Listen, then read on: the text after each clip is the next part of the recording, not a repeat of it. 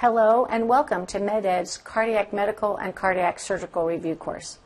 This course is designed for all nurses in the medical and surgical arena caring for the adult cardiology patient. This could be in the intensive care unit, in the step-down unit, and even in the emergency department.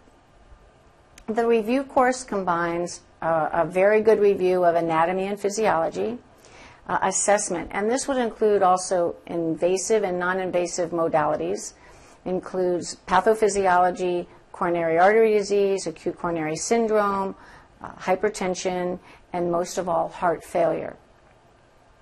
The treatment modalities of cardiac abnormalities in the adult patient will be combined, medical and surgical will be combined, and this is to demonstrate the complexity of care of these patients and the ongoing care of these patients. The review prepares you for the cardiac medicine or the cardiac surgical certification exam. Best of luck and study hard.